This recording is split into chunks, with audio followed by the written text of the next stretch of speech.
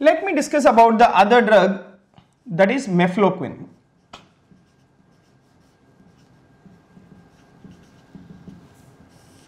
Right, let me discuss about the other drug, that is mefloquine. Now, if you take this mefloquine, remember it can be used for chloroquine resistant Plasmodium falciparum infections.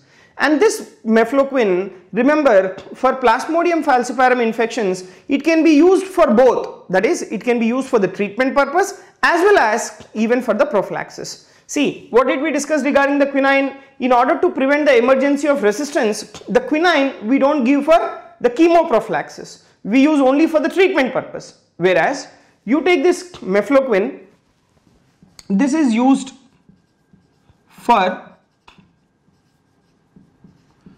chloroquine resistant Plasmodium falciparum infections.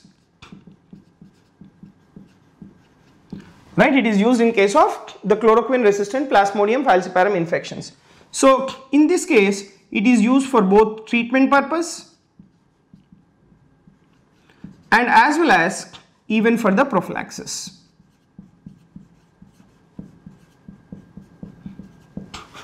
Right, as well as even for the prophylaxis. Next, if you take the adverse effects associated with the mefloquine, remember mefloquine can cause the adverse effects, that is the cardiac conduction defects,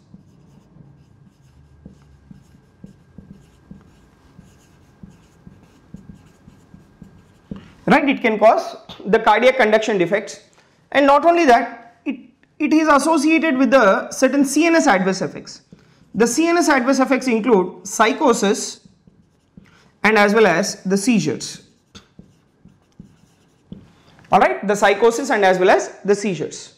Now, remember, along with mefloquine, administration with halofentrin or quinine is contraindicated. Okay, so along with mefloquine, you should not give quinine, you should not give halofentrin. Now the question is why?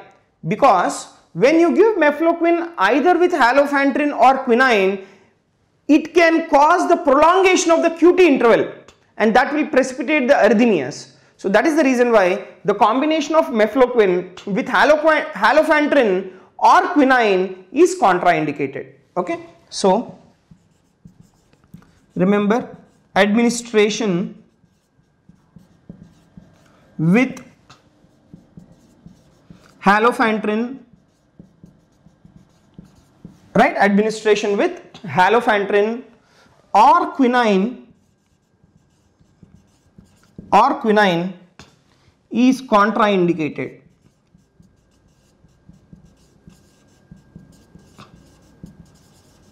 Right, it is the contraindicated. Why it is contraindicated? Because this particular combination will cause the QT prolongation, and because of the QT prolongation there can be the precipitation of the arrhythmias. Now remember, this mefloquine, it is effective as a single dose treatment of malaria, right? So this is effective as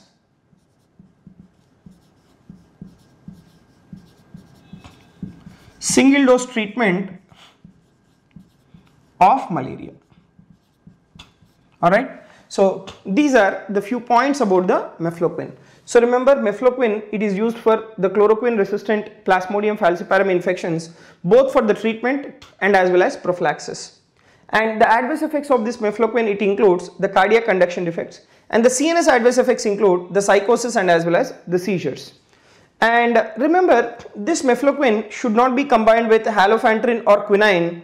The combination is contraindicated because this combination can cause the QT interval prolongation. And this mefloquine, it is effective as a single dose treatment of malaria. So let me discuss the next anti-malarial drug, which is Primaquine. Now if you take this Primaquine, the mechanism of action, if you see, it acts by forming the redox compounds, right? So what does this Primaquine do? It will form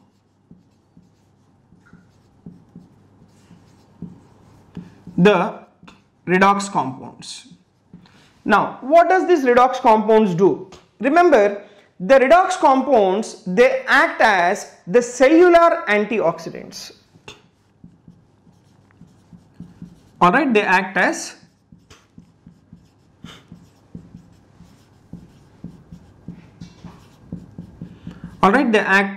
the cellular antioxidants. Now let me tell you, Primaquine, it is effective against which all stages of the Plasmodium falciparum parasite. Now remember, this Primaquine, it is a tissue schizonticide. That means it will kill the pre-erythrocytic phase of the parasite, and it also kills the exoerythrocytic schizonticide phase of the Plasmodium parasite. So number one, it is a tissue schizonticide. Right, it is one of the tissue schizonticide. In the sense, it is used for the pre as well as the exoerythrocytic phases. Right, pre as well as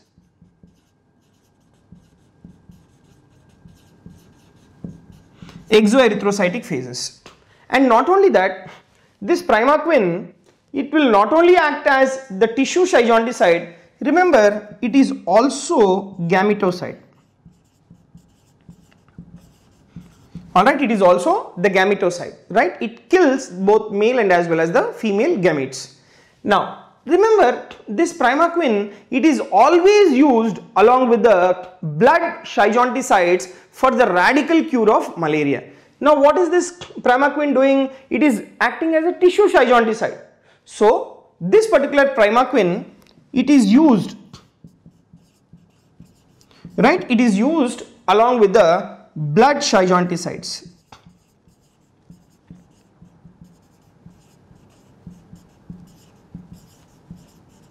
Right? It is used along with the blood schizonticides for the radical cure of malaria.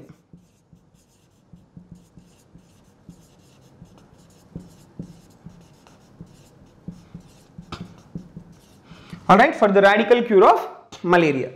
Now, the other points regarding the Primaquine is that this Primaquine can cause methemoglobinemia and as well as hemolysis in G6PD deficiency patients. So remember, even this particular drug Primaquine should not be given in G6PD patients, right? G6PD deficient patients. And even your quinine should not be given in G6PD deficient patients, because the quinine will also cause hemolysis in G6PD deficient patients. So remember,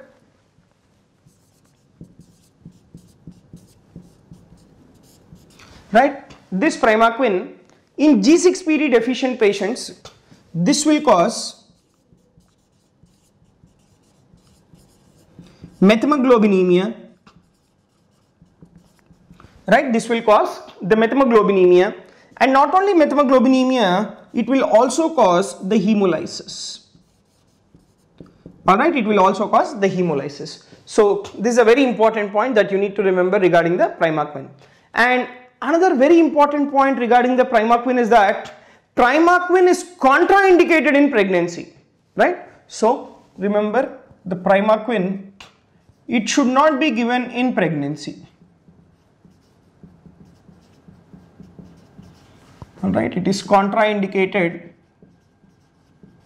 in pregnancy because this will cause the teratogenicity to the fetus. Now, remember, this particular Primaquine, it is useful for both the pre and as well as the exoerythrocytic phase.